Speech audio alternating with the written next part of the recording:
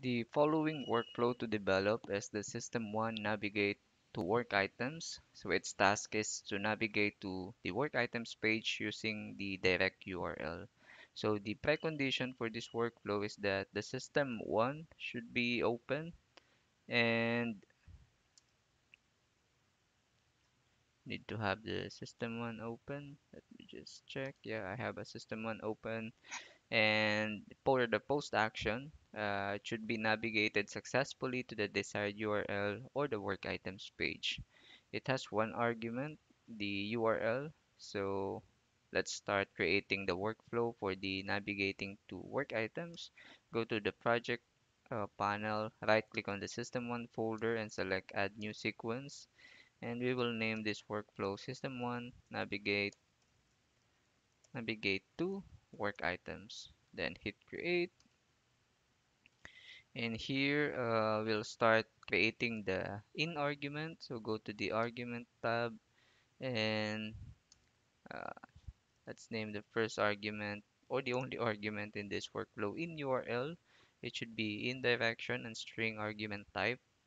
And let's assign a default value for the testing later. So for the work items, we need to use this URL. Later, we will copy this URL and put to our configuration file. Make sure to surround the value with a double quote. Next is we need to add an attached browser activity. So look for an attached browser activity, and here let's also indicate the application. Then we will indicate any system1 page, but should not be the work item. So let me navigate to different page. Maybe this.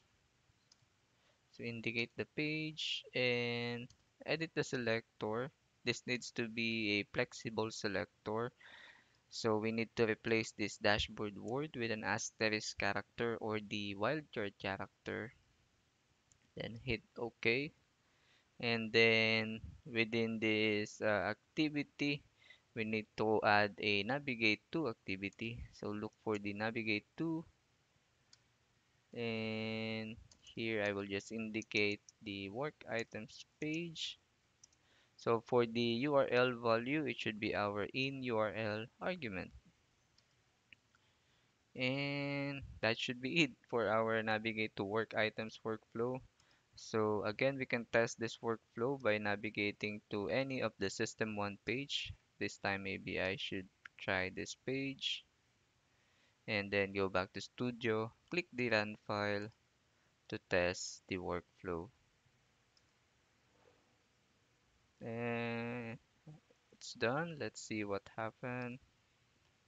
Yes, it's now navigated to the work items page of the System1. Let's go back to Studio, remove the default value that we use for testing purposes, and after that, make sure to hit the save button, and let's close this workflow. The next workflow is the System1 scrape data table, and its task is to extract data from the work items page. And this workflow differs from the extract workflow of the calculate client security hash exercise. This exercise will extract data per page depending on the transaction number. So for the precondition, the work item page is open and has existing data. And for the post action, the data is extracted from the target work items page. And we have one argument for this workflow, the out data table. So let's create the workflow. Again, in UiPath Studio, right click on the System1 folder and select add new sequence.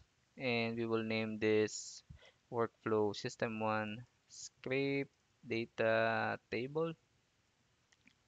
Click the create button and let's create the out argument. So go to the argument tab and let's name this argument out data table, and the type should be data table. So select system.data table and make sure to set the direction to out. Alright, so here the first activity that we need is the data scraping. So we will click this data scraping, and after clicking that, click next and select any of the cell here in our work items page. And when you see this pop up asking if you want to extract the data from the whole table, just select yes. And for the maximum number, we will set this to 0 because we don't want to limit our data, and hit finish. So now for this pop-up question asking if our data spans to multiple pages, yes, our data span to multiple pages, but in this exercise, in this project, we will extract data per page only. So we will select no. All right, so now after completing the data scraping part, we need to update some of the label name in these activities. So for the data scraping, maybe I can say work items, and then here we can update the label name to work items. Right. Next is we need to delete the or remove the default variable assigned to the extract activity output. So that's the extract data table. We can also delete that here in the variable panel. We don't want to use the default variable name. So here, activate the extract structure data activity, and we will assign our out argument, which is the out data table argument. And yep, so here, the expectation is that when this workflow is called, the target page in the work item should be the page equals to the page number. So that should be all for the scrape data table part. We can now save this workflow. Maybe we can just test it later because